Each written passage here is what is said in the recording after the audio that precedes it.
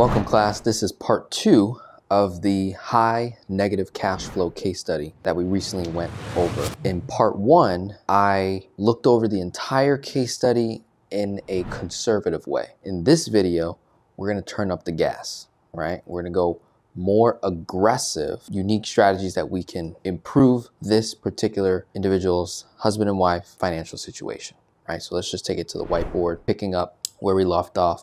You'll notice some of the things didn't move except for right here and this area right here, and I added this, right? So recap on the 4 major numbers. We're starting off in October 2023, making $6,450, husband and wife, that's combined income. Total expenses are $11,135.64, combination of living and debt expenses. Total debt is $392,592.27, leaves us with a negative cash flow of $4,685.64. So first move, as I mentioned in part 1, reduce expenses, but you'll notice how the number nearly doubled. So if we went aggressive and I put here exactly what we cut off and reduced. So completely removing dining out, $400 savings, completely removing spending that both husband and wife allocated as budgets, where it's like husband spends $600, wife spends $600. So if we just completely remove that, it's $1,200 back to our economy. They were paying for Lexington Law credit repair, so it's like a monthly subscription thing. They're gonna cancel that. That's $139 back into their economy. If they were to cancel all their other subscriptions, that'd be $78. And if they switched car insurance companies to save money, they could shop around and have someone offer them a deal, really just picking any one that could save us quite a bit of money. I averaged maybe about $150 in savings there. And then their phone's gonna reduce. They're gonna save about $87 there. Total is $2,054. Second move, redirecting cash flow. If we completely cut off all 401k contributions, that number might be in the neighborhood of $250, $300, what I estimated, like super low. I think it actually is a little bit higher because they're really generating like 6 figures. So that would be a higher number. So I'm just going off of the 250 number. And then third move, 401k loan. This is something they already did prior to meeting me. So they got $33,000 to use from their 401k loan.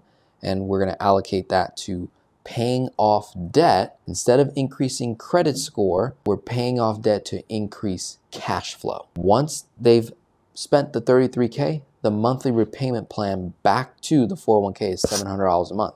So whatever we pay off, you're gonna have to minus $700, and then you'll see what the net gain would be from that.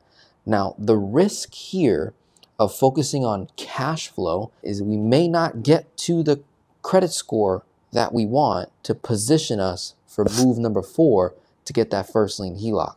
The first lien HELOC is really what's gonna help us overall implement the velocity banking concept, being the 5th move, and buying more time to get us into a positive cash flow position. So we're gonna assume that we are successfully able to get that first lien HELOC position despite the different debts that we pay off. So the debts that I laid out here is a combination of wife's debt and husband's debt. I used the cash flow index formula to get me the most amount of cash flow based on the debts that I would eliminate, and these are the debts here. They're all credit cards that we would be eliminating.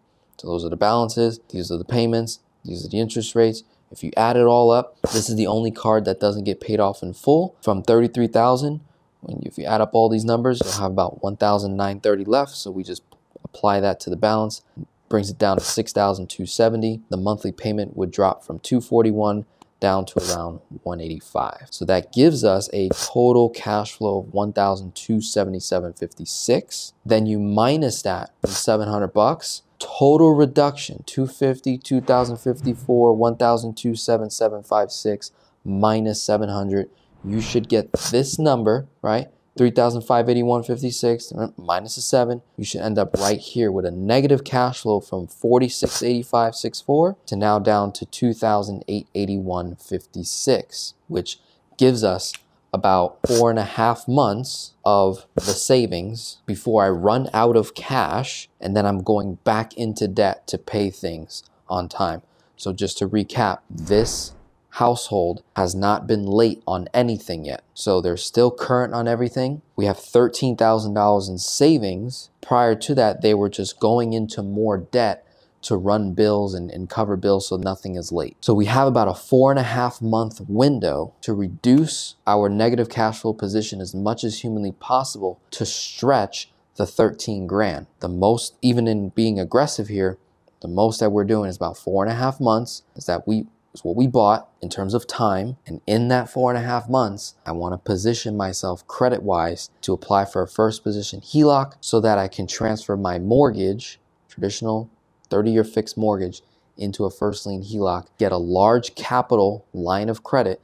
They owe $237 on their mortgage as of right now in October 2023. All right, this is how much they owe. The $237,989.82. It's October 2023. By December, January, that balance will be a little bit less. The mortgage payment is like $2,600 and some change. So if we were to get a first position HELOC, the value of the property is over 600 grand. So we should have no issue getting approved for like 400, even in the neighborhood of almost a $500,000 line of credit, right? The whole entire mortgage balance gets paid off.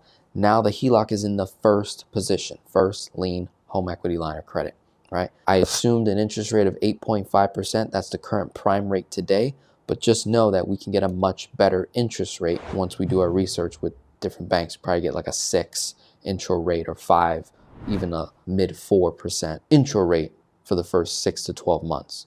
So that would make a difference. So again, overestimating the balance, the rate, the interest only payment would be around this number, $1,685.76. When you minus it from what the mortgage payment was, minus escrow, I did about minusing $700. So that brings my negative cash flow position now down to $2,181.56 around December or January. Let's say we're in January. By February, I am now officially more than likely out of cash, right? I probably only got a couple $100 more left.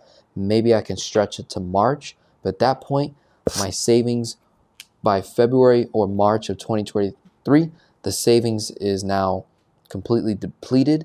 Now I'm fully reliant on this first lien HELOC to keep everything current from being late or anything from going into collections or going into a bankruptcy situation, right? So that's where we're at, $2,181.56. The other thing that I added in here to be aggressive, which is really not that aggressive, is I just said, look, increase your income by $550. If we can get it to 7K, that's gonna bring our negative cash flow position down to $1,254.08, right? So income here, expenses, $8,254.08. And then minus, what did I do there? Minus 700, why did I do that? I think I might have, yeah, okay, that was that, boom. So we're here, $7,554.08 with a negative cash flow position of $1,254.08 when you factor in the income increasing as well. So when your income increases, the expense number, that stood the same. So I minus the 700 from there here, and then I showed it as a reflection of here. I'll have to verify that. I have a feeling I might have made a little error there. You'll have to double check my math. There might be an error there. I'm a little iffy. I don't know why I did that twice, why I wrote it twice. I'm trying to figure it out. 237, boom. This 700 was from the 401k, which brought it down. All right, yeah, I think that's good. As we continue, we're still in a negative cash flow position, right? This is being aggressive. Still in a negative cash flow position. So to continue, I have the first lien HELOC. I'm gonna move more debt into there. I'm gonna move more debt into the line of credit. So I chose some other credit, 4 more credit cards. These are balances, these are the payments. Again, these are overestimated balances because, 4 or 5 months from now, balances will be a little bit less, but overestimated interest rates. Add them up, 718. The 718, I think that's what I did, right? This 718, I probably put it right together there, and I showed the balance. When you add up these balances to the 237, and then I overestimated it some more because of interest. I put 270,000 owed on our first position HELOC by February of 2024. And if we can continue to increase our income another $500 or so, then we'll be in the break-even position, right? So I'm showing expenses of 7,536.08. Yeah, that's what I did. That's what I did. Yeah, because notice how it's 7,554 right there, 7,536. So I factored it in a little bit earlier than expected. Negative 536.08 at this point, right? So from 1254.08, after adding that in there, we're down to right around negative $500. So my final solutions here is we need to continue to make more money, be aggressive on the income increasing.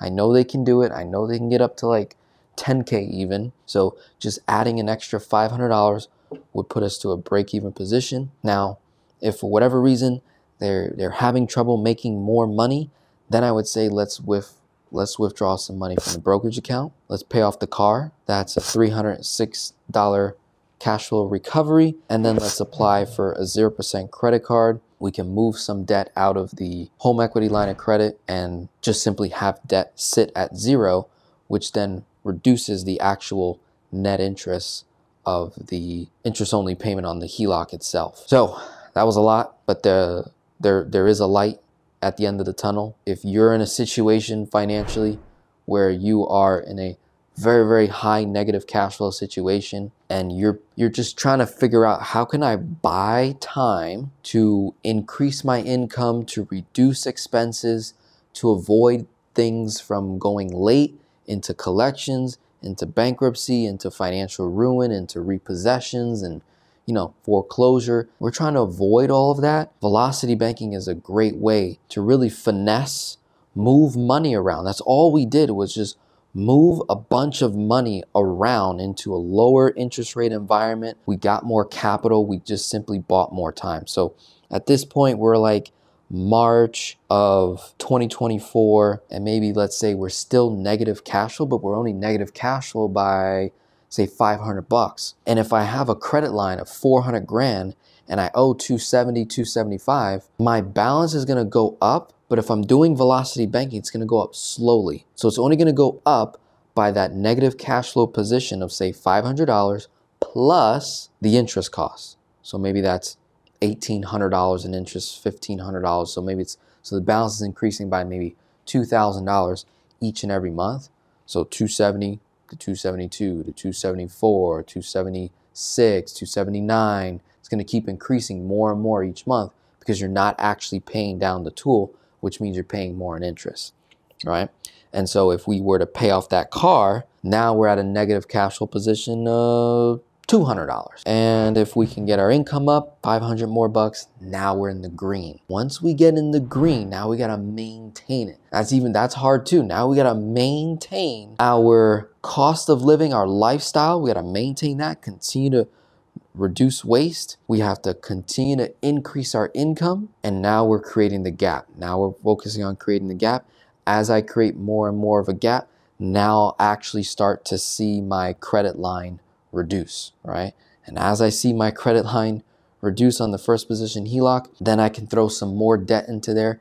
In this particular case, the only debts they have remaining after everything we pushed into the first lien, only thing we have remaining are 2 student loans. And each of those payments are like $250, almost $350 or so. If we move that in there, then we'll be looking at a mid cash flow $500-700 or so. But at that point, it's an income problem, right? Like we just need to increase the income. We can only reduce so much, right? They have kids, home, expenses, you name it, right? Running a family is not cheap in the United States of America, right? So, and they're in Texas. So all in all, action steps here, right? I hope you picked up a lot. Let me take it to the board so you can just see everything again, right? Need to know your numbers. How do we cut expenses? We can go aggressive, we can go moderate, and then gradually increase. Okay, great. What assets do we have? Do we have any savings? How do we stretch savings? Do we have any assets that we can borrow from?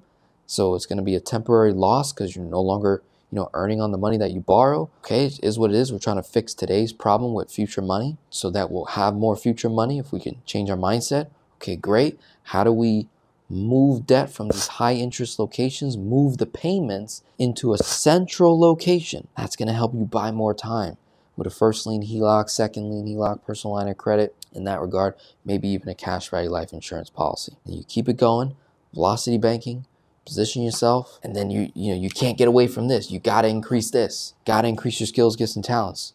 Provide more value to the marketplace. Have to, no exceptions. Action steps. Join Finance Geek Ministry if you're in a negative cash flow position, paycheck to paycheck, very, very low cash flow, in a bad financial position. Join Finance Geek Ministry. If you're willing to commit, all right, that's the thing. You don't have to give me money. I don't want your money if you're in a negative cash flow position. I don't want your money, right?